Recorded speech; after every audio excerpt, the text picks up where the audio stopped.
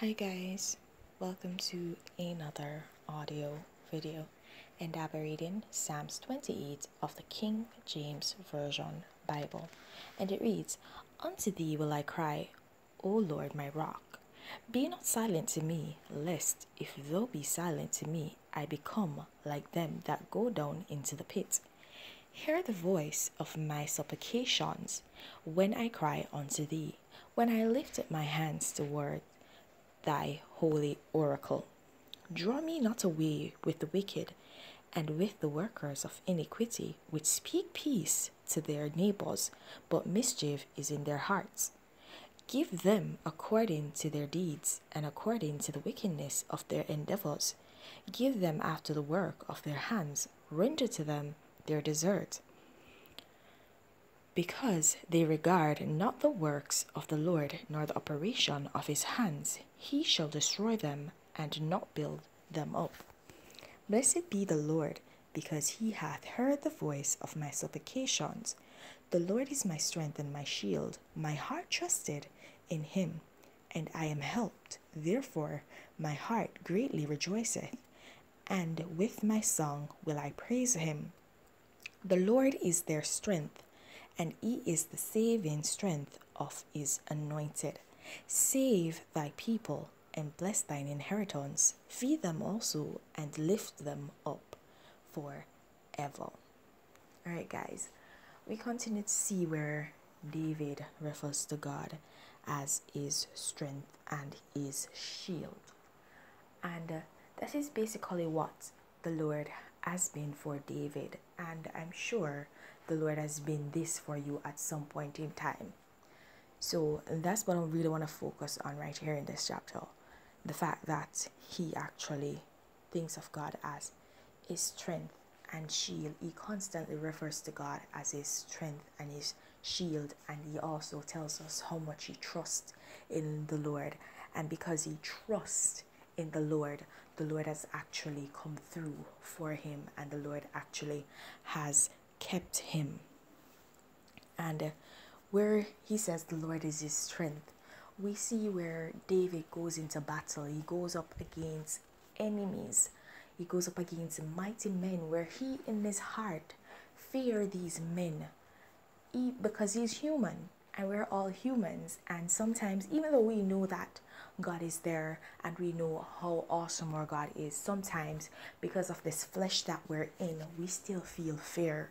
And so David has expressed a lot of time, numerous times, that he's actually felt fear in his heart, even though he knew that God would come and rescue him and that God would make him actually prevail. He still had fear in his heart when he saw who he was up against, the physical of who he was up against, even though he knew who was backing him in the spiritual realm, right? And we see where the Lord has strengthened him so that he overcame all his enemies, those strong enemies that he's seen time and time again. Also, we see where the Lord has been a shield for David, in that he protected David against basically the darts of the enemy. There have been numerous times where people seek to kill David, because David has had a lot of enemies and they seek to kill him. Even his son became his enemy at one point in time, but the Lord kept him and was a shield for him and provided a shield for him. And likewise, the Lord builds up a shield around us to protect us. He builds up an edge. We call it an edge, but it's a shield. It's a shield. And so he gives us this shield, and he protects us from all harms and from all attacks from the enemy. And so we ought to be able to relate to what David is saying right here, that the Lord is his strength and his shield. Because I know many a times, I can speak for myself, many a times I do not feel in the best of health. Many a times I feel drained, I feel weak, I feel as if I have nothing left within me.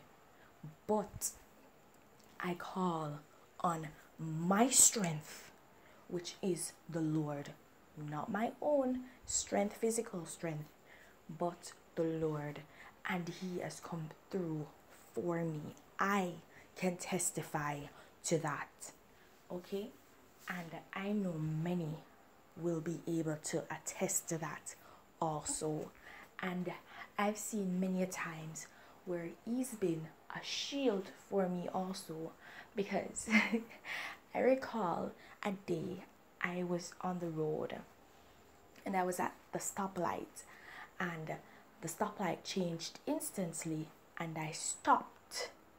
I, in my physical body, stopped right where I was, but my body was moving out into the road and I had no control over it. And trust me, if it was not for the Lord and the fact that I prayed myself up before going on the road, I don't know what would have happened that day. And so I know I can attest to the fact that it was God, because it was not of anything I was doing, guys. I couldn't control my body. I know people try to explain this away because that's just how the human mind works. It tries to figure out things. I'm kind of like that at times. I'm not gonna lie to you, but I know the power of God and I know what the enemy can do as well. And so that is why I'm telling you this, okay? And I had no control over my body, and I was not sleeping or anything. I was awake. It was broad daylight. I was out on the road with other people around me. I was going out and I stepped back in, as in I stepped back in and hit somebody, and I was there and I stood right there, and yet still seconds after, my body was moving towards moving vehicles, even though I was standing and I wanted to stand, and I had no control over it. I had no control over it, guys. I mean, literally no control. I could not control it. And I remember saying in my head, Lord, is this it? And immediately I felt myself going back. Okay, and the people actually saw me and they were like, girl, what are you doing? I didn't do anything, because I was not the one that actually wanted to move out or move my foot to move out.